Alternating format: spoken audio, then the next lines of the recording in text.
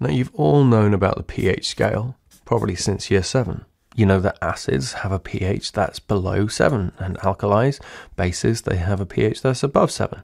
And the stronger an acid, the lower the number, the stronger the alkali, the higher the number. And in the past, that's all you really needed to know, even at GCSE. But nowadays, you need to know where the numbers come from. And in order to do that, we first need to understand really what an acid and an alkali are. Acids are compounds that dissociate. In other words, the atoms are pulled apart a little bit, not completely, such that it makes a brand new chemical, but we say they're not as tightly connected as they were, that dissociate in solution, that is, in water, they're dissolved.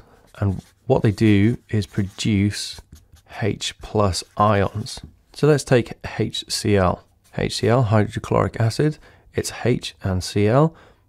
When we put it in water, the H and the Cl dissociate to make H+ and Cl-. What we can say is that strong acids more readily produce these ions.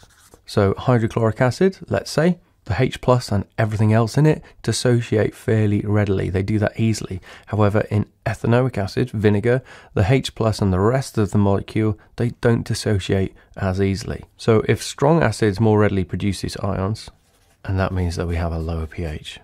But how does that translate to a number on the actual pH scale then? Well, the pH scale is what we call a log scale, or a logarithmic scale.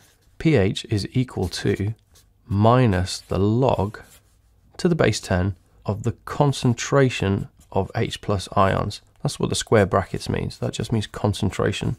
And that might seem a little bit complicated, and it kind of is. It's a little bit difficult to explain until you do logs maybe in A-level maths. But what I can do is rearrange this equation. If I get rid of the log, what I actually do is put 10 to the power of a pH, stick a minus in there as well, and that is equal to concentration of hydrogen plus ions. Can you see why we have a minus in there?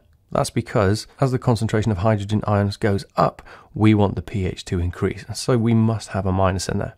What if we had something that was pH 6 and we wanted to make it pH 5?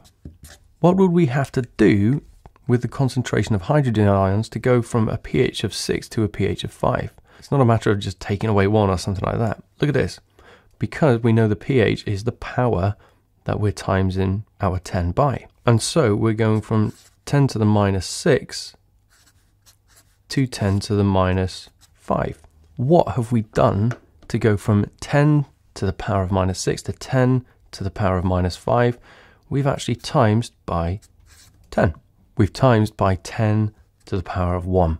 Let's have a look at another example. What if we wanted to go from pH 4 to pH 1? Well, we've gone from this 10 to the minus 4 to 10 to the minus 1. What have we had to times by to get from there to there? We've had to times by 10 to the power of 3. In other words, we've had to times by 1,000.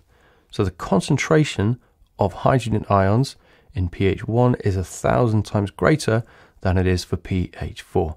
And that's the kind of question that you would get asked in your exam. How does the concentration of hydrogen ions in one acid or alkali compare to the concentration of hydrogen ions in another?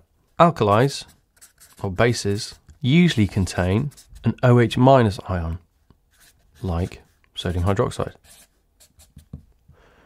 Now, because of this OH ion, hydrogen ions are attracted to those OH ions. H and OH, that makes water effectively. So these will actually reduce the concentration of H+ ions in a solution.